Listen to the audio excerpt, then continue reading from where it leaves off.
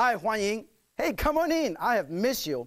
There's a little something for everyone today. We're going back to one of my favorite places, Macau. Just like its people, the food in Macau is unique. You just can't find it anywhere else unless you learn to make it yourself. That's where you and I come in. We're going to make 3 Greek Macanese recipes today. I'm ready, but first, a touch of Portugal in Asia, and we'll meet Miss Macau. This is Macau, a city with 3 heritages, Chinese, Portuguese, and a special combination called Macanese. Walking is great fun in Macau, especially if you cross the plaza, go up a side street, and then find one of the best restaurants in town, the Platao, which features all 3 culinary traditions. I'm in the kitchen with Chef Lo, helping to make a dish that puts Portuguese sausage and Cantonese roast duck over rice. You'll never find this unique combination anywhere else. It has to bake for a little while. And since we're so close to the sea, seafood is naturally the next dish. The sauce is tomato-based, and Chef Lo does his magic not in a wok, but in a regular saucepan. In goes the seafood. Now rice. You may say, hey, that looks like a paella. But along with the prawns and mussel, there is actually some Chinese duck sausage. Wow, what an aroma. And now the sausage and duck rice is ready.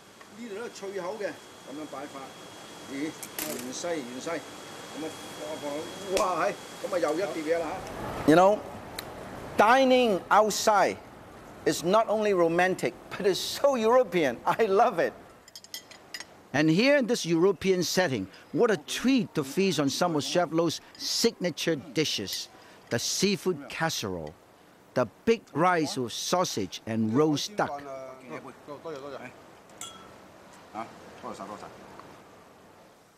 We often say that beauty is in the eye of the beholder. In Macau, it is also in his taste buds. Welcome to the home of Miss Macau. In the kitchen, Chef Orlando Garcia pan-sears the house special. Miss Macau beef tenderloin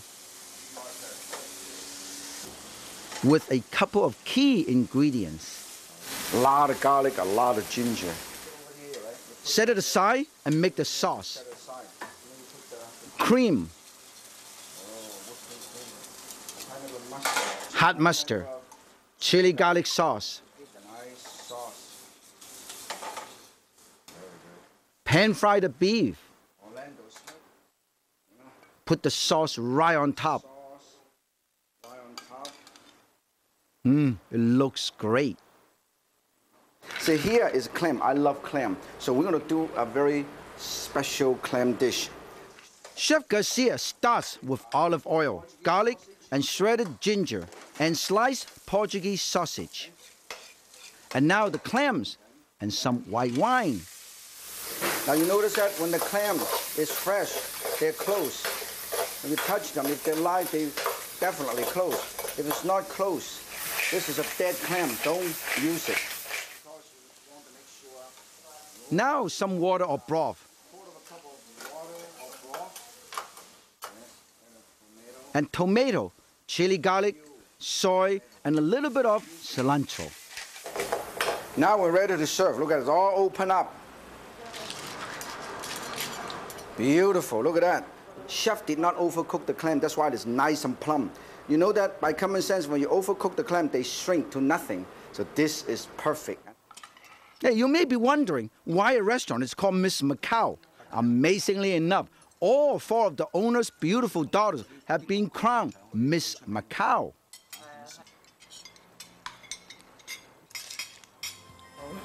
I'm dining with the most beautiful ladies in Macau. These are all Miss Macau. Mina and Dina, Gioma and Bella. I am so lucky to meet all of them at once. I figure out if I come here often enough and eat enough of these, I will look good too. I'll probably miss the universe. Well, anyway, Cheer and continued success in your career and your life.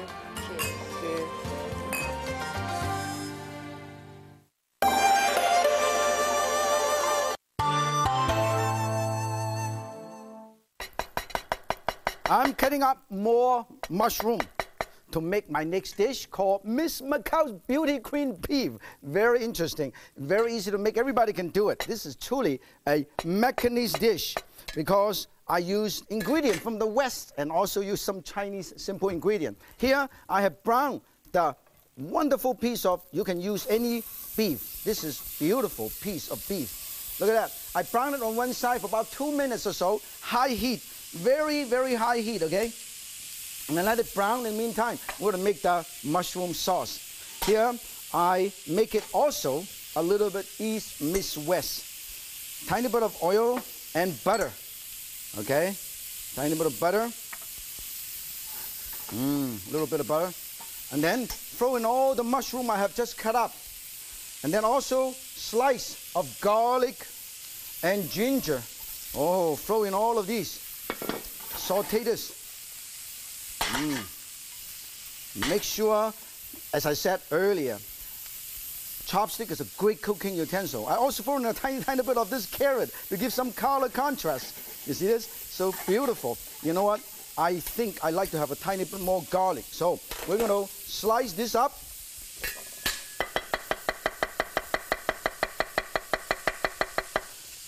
Put it right over here. More garlic and more ginger makes the dish taste a lot better, okay? And of course, a tiny bit of white wine. Oh, beautiful. Flambe sauce. And then saute this. It tastes good. Then I add a tiny bit of mustard. Tiny bit of mustard. Hot mustard. This is the Chinese hot mustard. You can use a regular French mustard. Tiny bit of cream. Okay? A nice cream. This is definitely Western. And then, now, this is Chinese touch. Add a tiny bit of oyster flavor sauce. Tiny bit of black pepper. This is so beautiful. Nice. Don't overcook your mushroom, otherwise you lost the texture. In the meantime, I think our beef is getting very nice golden brown on both sides. And I think that's it. We shut this off and shut this off. You know, if you have time, you should all make a little bit more of this carrot. Use a little cookie cutter, little vegetable cutter. You push it down like this, and you do it again. Once again, push it. It looks like this, and you throw it in. You love mushroom. Hey, by all means, use all kind of mushroom. Look at this. The one that I have put in is butter mushroom, shiitake mushroom, and oyster mushroom. This oyster mushroom, this is shiitake mushroom. If you happen to have this, use some king iringi mushroom. Beautiful, okay? And then we are ready to serve these. Oh, actually, I would like to have a tiny bit more cream. Oh, that would do it, okay? That would do it.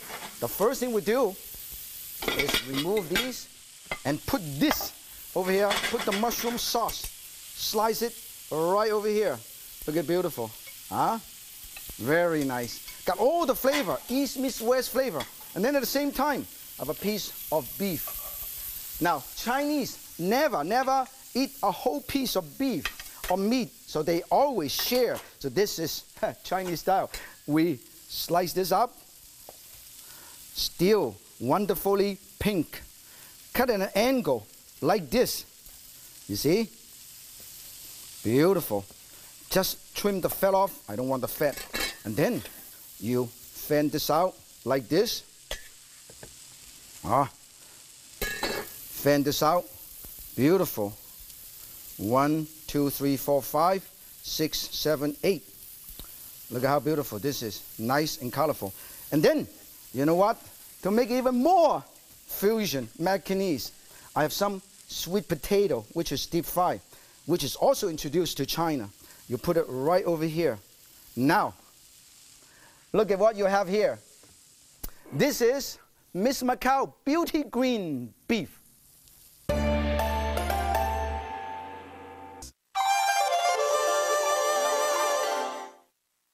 I'm boiling up almost 1.5 pounds of clam. Oh, almost 1.25 kilos of this clam. Oh, don't lose anything. For my next dish, I call it spicy clams with pork sausage. Actually, I use Portuguese sausage. And I put them all together. Save this clam juice. The clam juice is very good. Put it in the fridge and use it in your broth. First, you heat up your wok or your frying pan with oil. And then you put all this garlic and ginger. Look at this. Garlic, ginger, and Portuguese sausage. Saute.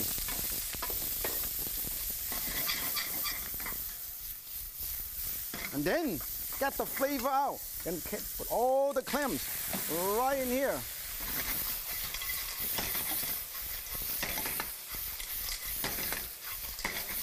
Oh, a tiny bit of clam juice.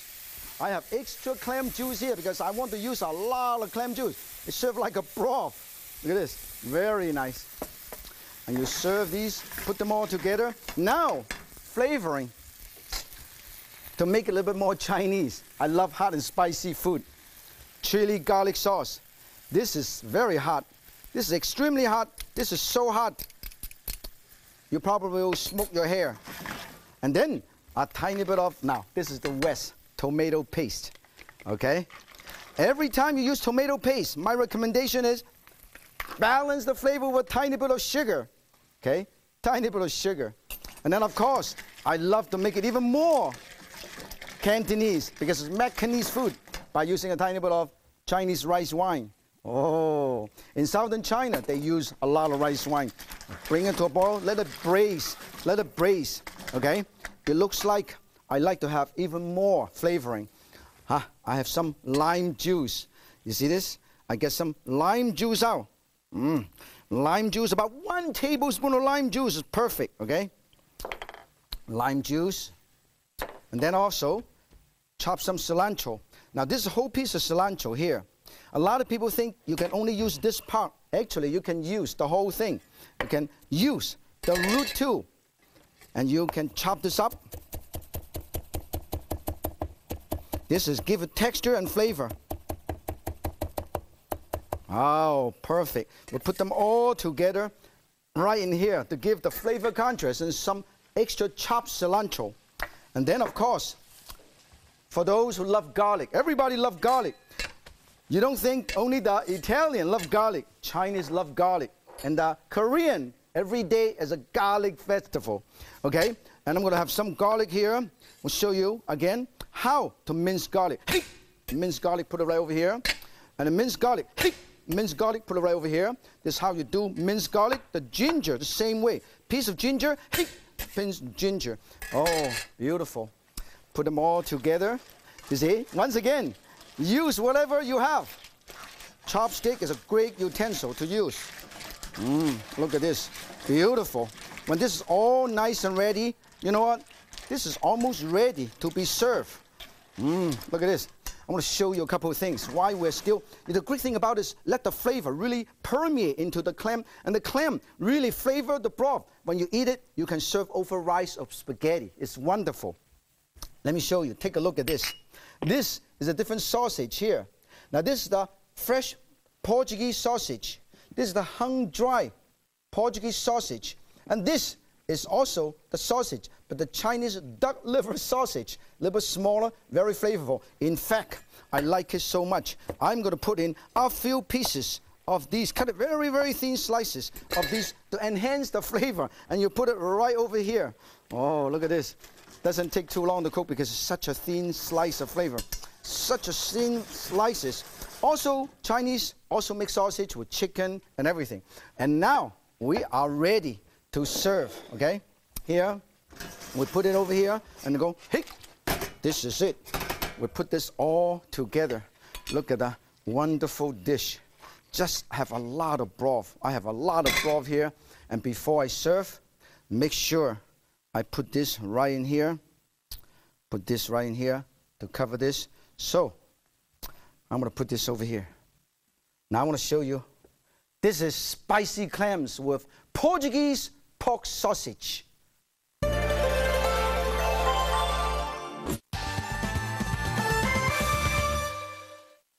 I'm showing everybody how to make some garnishing.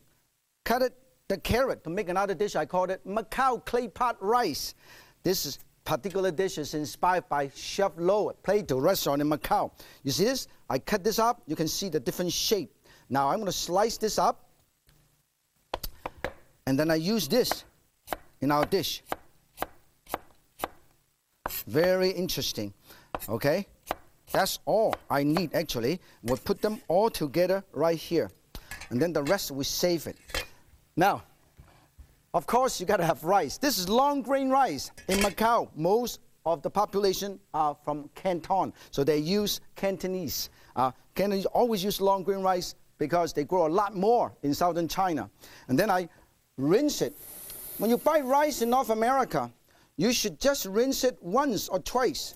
And then drain it off. You do not wash it until crystal clear. You know why? Because you wash it so much, you wash away some of the vitamin. They add it into it, and hence the nutrients, okay? They have wonderful nutrients, so don't wash it too much. And then you get this clay pot ready, because we're going to do clay pot. If you don't have clay pot, you can use a regular saucepan, no problem at all, okay? Here, I put a tiny bit of oil.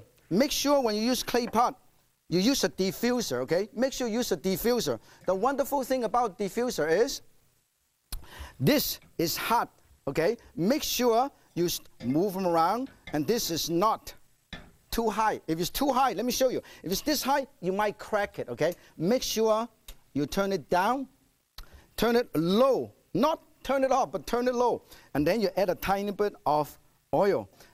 This is how I normally add oil. I put it in a little ladle. Instead of dumping right directly, I do it like this so I can control it. If it's too much, I put it back. So just enough oil, about 2 teaspoons or so. And then I'm going to put all the sausage. You see this? This is the fresh Portuguese style sausage, the duck liver sausage, and the Chinese duck liver sausage, and the dry sausage. I only use the dry sausage this time, okay? The dry sausage. But I also use a tiny bit of Chinese sausage. This I already showed you earlier. This is the regular Chinese duck liver sausage. This is the regular pork sausage. I slice this up, thin slices like this. Okay? I use about half of these. I also put it in because it's very interesting, very unique flavor. East meets West, Portuguese and Cantonese. This is a two mechanism dish. And then stir. Now, the great thing about this is why the Chinese love to use clay pot. Because when you use clay pot, the great thing about clay pot is they are very, very good in terms of performance because it's a back conductor heat. So it takes a long time to heat up. It takes a long time to cool down. So when you cook something over here, it keeps the food warm. So it's wonderful. A good basic recipe, okay? This is also a wonderful recipe to use for duck. Here I put the rice, which is already washed. Put it, saute. Put it all in, okay? 1 portion of rice. You cook about 2.5 to 3 portions of, raw rice to 3 portions of cooked rice. And then I put some of the duck, which is roast duck, leftover roast duck. You buy it in the deli, your local deli, okay? Oh, this is going to be very nice. And then you put the carrot already sliced. Really nice, okay? And then the next thing is you put the broth. Now, this is tricky. Normally, this is the broth from the duck. You see it? This is the duck broth, the duck carcass, so we don't waste anything. Don't throw anything away. We put all of these duck broth, nice golden brown duck broth. Put it right over here, okay? And 1 portion of rice to about 1.5 portion of liquid, okay? And then we flavor it with a tiny bit of mustard, turmeric, 5 spice powder, mix them all up. Make it really East meets West. And then also a Chinese fermented sauce, okay? Soybean sauce and tiny bit of oyster sauce, very Chinese. And a regular rice wine or dry sherry, okay? And a tiny bit of soy sauce. This is going to be very, very good, you know? See? Very simple. And then, of course, if you want. You can even throw in a tiny bit of green onion. You can finish cooking right here. Or you can actually put this in the oven. Now talking about clay pot. When you buy clay pot in a store, the store always have a little bucket of water to check whether this is actually, there's any crack. So you put this over here, you see this? There's no crack. There's no water coming in. That means this is a very nice clay pot, which is not cracked. Look at all this wire. It's to protect the clay pot. Just in case you bump into something, it is reinforcing. Now there's other clay pot available in the market. You see this? This is a clay pot. After you use a little while, they get dirty, but it doesn't affect the performance, so you don't have to worry about cleaning it up. This is not glazed outside, but inside is glazed. Now this is a big soup stock pot. Inside the glaze, outside is glazed, also reinforced with this. And this is a smaller soup pot, and this is a Japanese clay pot, and this one is not glazed outside, but glazed inside. Now, let us check our wonderful duck rice from the oven. Whoa, let's check it out. Make sure this is beautiful and good. Ah, whoa, very, very hot. Of course, make sure you garnish this, put a tiny bit of green onion, and put a tiny bit of extra cilantro. This is how beautiful it is. Of course, put this back. Ha! There you have it. Macau clay pot with rice. It is fun to make once you know how. It is even more fun to eat it with friends and family. Remember, if Yan can cook Macanese, so can you. 再见.